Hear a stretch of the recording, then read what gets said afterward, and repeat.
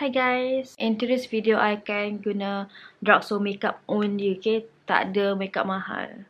Ni sebenarnya Drugstore makeup mahal juga sebenarnya. So sekali I akan pakai this primer from Lakme. I think this makeup is from India. And I tak pernah lagi nampak orang pakai like on YouTube. So who knows benda ni bagus ke tak. This is Blur Perfect makeup primer. Zoom. So I focus kat my pores. Oh, this is so weird. Macam bila you letak on your face, you urutkan, dia jadi macam cair and jadi macam air tau. Lepas tu I pakai this foundation. Oh my god, I tak sabar nak try this foundation. This foundation is from Rimmel.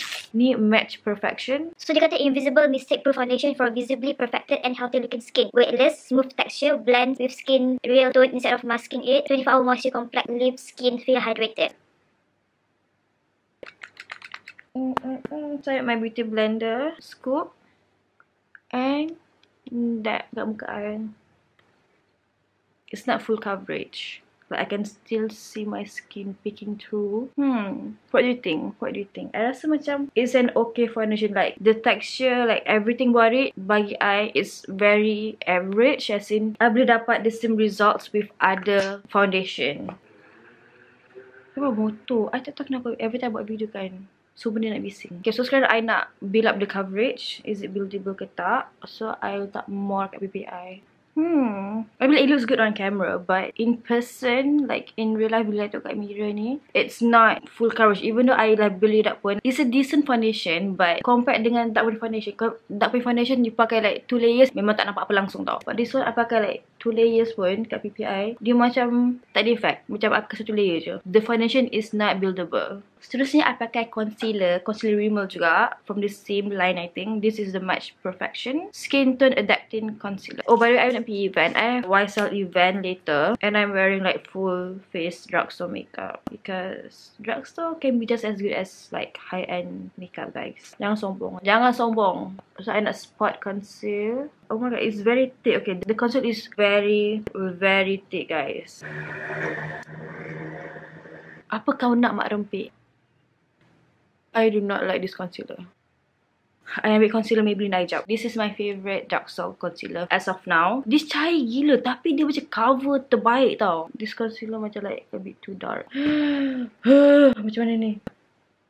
Okay, dah. Okay lah tu. But I wanna look good for tonight's event. Because I nak orang-orang atas-atas judge I macam, Ew, who is this ratchet girl? okay, tak nak. I don't want to be judged by orang atas kat YSL. I pakai powder from Kate. So ni, this is mahal. This is quite expensive, guys. The point of Drugstore makeup, it should be like murah lah. I mean, taklah murah gila, but it should be affordable. But certain makeup from the Drugstore is not affordable at all.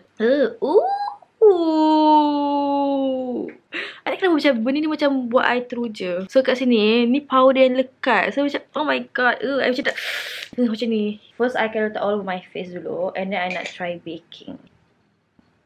Ooh, I am liking this powder. I nak bake under eye.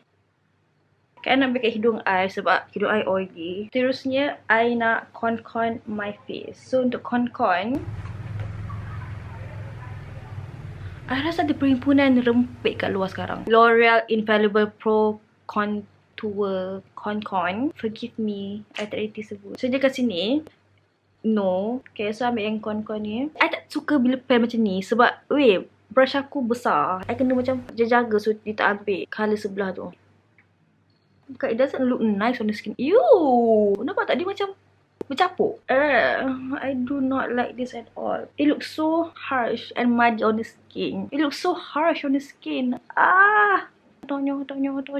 Mak kau. Sebab tak jatuh macam ni. Dah kau mahal. Okay. I nak fix this. I ambil powder tadi. Yes, I nak cut this. I hate you, L'Oreal Infallible Pro Con.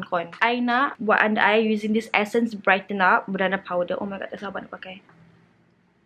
So, I can brush. Oh, yeah, nampak tak?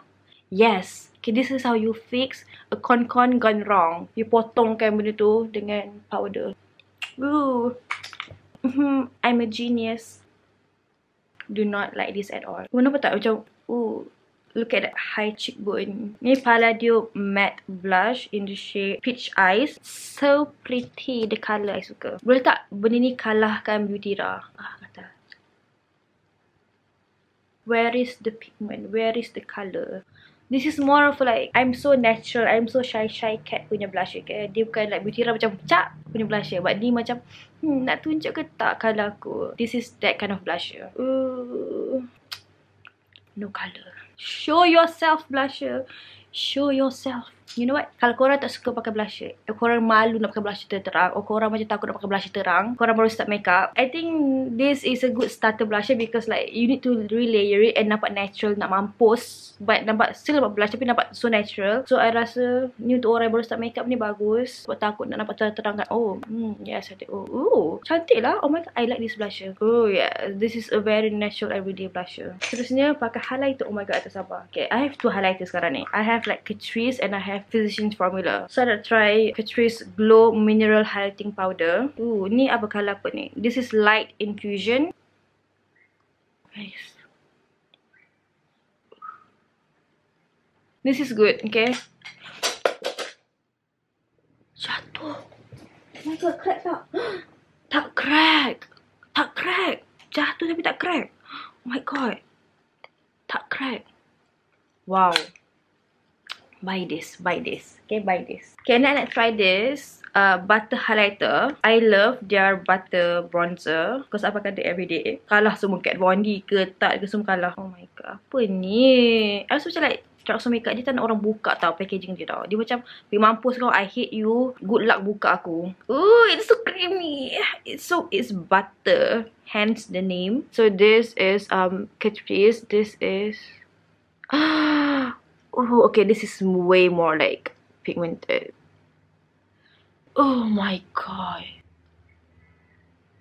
But it's not blending. Blend, you full blend. Ni nampak macam I tepek apa pula kat pipi I. Okay, yeah. Okay, apply this with your finger. Okay, this should be applied with your finger. Let's do that dot. What sound is that? Oh, ni dugaan. Okay, ni dugaan. So sorry for the loud. Oh, orang tengah spray ni. Spray dengue. Okay, so that's good lah. Okay, walaupun bising tapi diselamatkan nyawa orang. Yes, girl. Yes, kill that dengue. Kill that dengue. Okay, good for you. Good job. Anyways. Okay. And ni orang kata bagus nak mampus. This is Rimmel Insta Fix and Go 2-in-1 Primer and Setting Spray. What the smell? Teruk gila bau dia. Bau dia macam ubat. Bau macam spray nyamuk. I look so good today. Nak pakai lips dulu sebab I cannot stand tengok mulut sendiri. I pakai, okay, this touch of nude. Okay, ni match dengan baju I. I look so mahal. So expensive. For my brows, I pakai this Rimmel, but I need like one flick in the brows. So I am gonna outline my brow dengan Urban Decay ke brow tu, and then I can like fill it in with this. So sekejap I nak line my brows first. So I dah line my brows, so I nak fill it in dengan Rimmel Brow This Way. Tak habis lagi ke? Tak habis lagi ke? I kehabisinnya.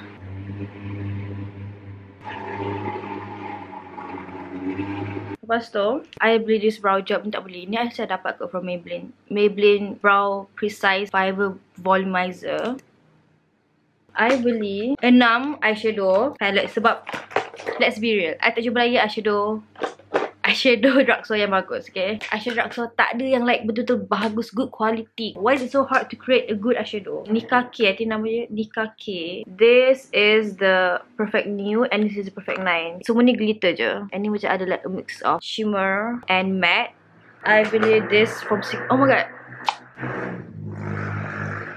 I rasa hari ni banyak sangat orang test my patience. So this is from Silky Girl.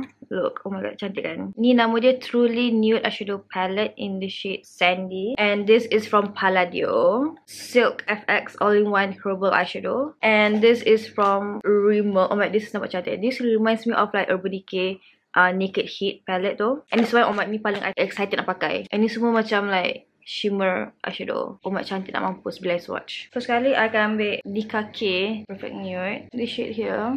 Okay, I letak dekat my crease.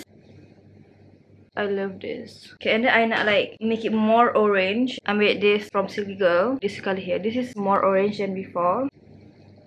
I nak like dekat bawah mata sini like dia jadi gelap. So I akan ambil palette from Rimmel. This color here. This and this. I just stamp dia. I tak nampak gila tapi sabar. Then I nak blend dia sikit. This color here from the Rimmel palette tu. Oh my god, this color here. And I'll letak dekat eyelid I kat sini. Look at how. Nampak ni? Letak kat tengah ni, okay? I'll letak kat tengah ni. Ambil the smaller brush and go over it. Palladium. I nak ambil this color here. I'll letak kat tengah. So I nak dia macam like terang kat tengah tu. Okay, but it's not terang enough. Physicians formula punya ni, palette ni. I ambil this color here. And I'll letak kat tengah. Because I nak dia betul like terang kat tengah tu. And like letak all over kat sini. Nampak dia macam like instantly terang. Dia macam shiny nak mampus kan. Nampak? Nampak dia very glittery and shimmery. So I want that. I nak nampak that wet look. Maybelline eyeliner. And I buat wing. Buat this eyeshadow. And then pakai falsies. Then I tunjuk you the next step. Perfect 9. Kita ambil this shade here. And letak dekat inner corner. I nak ambil this yang apa Physician formula tu yang paling hujung ni warna putih ni. I pakai ni. I open the mascara. And I pakai bawah mata I. I rasa terbukti yang you can achieve like full glam look with just Drugstore products. Like you only need Drugstore products to achieve like this look. You don't need to spend so much ratus on just one product to create a full glam makeup look. Okay, I have never looked so flawless macam ni. This makeup is, it's not full coverage tapi dia macam nampak muka I nampak macam patung. Okay, I rasa this is the reason muka dapat smooth. Yeah, I rasa the foundation is okay tapi yang ni yang membuatkan muka I nampak smooth nak mampus. I rasa it's because of this powder from Kate. Okay, this two, love it. This two, I suka. I love this two. Okay, I love this two. I suka gila. I don't like this concealer. I rasa macam like it does nothing. It doesn't conceal anything. And this con, I don't like this too. I have found eyeshadow Drugstore yang bagus. Semua yang pakai ni semua bagus I rasa. This is so good. Oh my god, it's pigmented. The color is so rich. Senang nak blend. Oh my god, I think like if you jumpa kat kedai, get this. This is so berbaloi. And this is similar to the Urban Decay Naked Head. And this is so much cheaper. Get this. I love this. Palladium ni pun, this is also a really good eyeshadow. Oh my god, I tak sangka Silky Girl come up with a really nice eyeshadow. It's not as pigmented as Rimmel, but I think it's alright. These are really good beginner makeup, okay? Ni kaki ni, the matte shadows are good, are okay. Dia cantik, pigmented, nampak, senang blend. Yang this one however, like the shimmer is very dusty. Dia macam dia dusty tau. Color dia tak terang. Like shimmer terang tapi color dia, the color itself tak terang. So I rasa macam you don't really need this. But this one, oh my girl, like this is like something else. Okay, like this is powdery. Tapi what I do is I can letak everything kat mata I. So apa color underneath nampak macam glass, nampak macam shine, nampak macam wet. It gives your eye, your mata, your makeup this wet look yang I really love. Nampak tak that wet, shiny, greasy, oily look. I suka. I love it. I love it. I really hope you find this video to be helpful and membantu you. I had so much fun playing with this product. And let me know if you nak I buat video apa lepas ni. Comment below, kasih tahu I nak buat video apa. Instead of I paksa you subscribe to my YouTube. Okay, please subscribe lah. But on top of that, I nak you follow me on Instagram. Follow me on Instagram. If you haven't follow me on Instagram, follow me because sometimes I akan buat story, I akan buat IG live, I akan make up IG live, I akan makan buat mukbang kat IG live I. So please follow me on Instagram. Okay, follow me on Instagram. Follow sekarang. Follow me on Instagram please, okay? Okay, apa lagi nak cakap? Tu je lah, tak tahu nak cakap apa dah. Okay, so thank you so much for watching this video. And I'll see you in my next video. Love you. Mwah.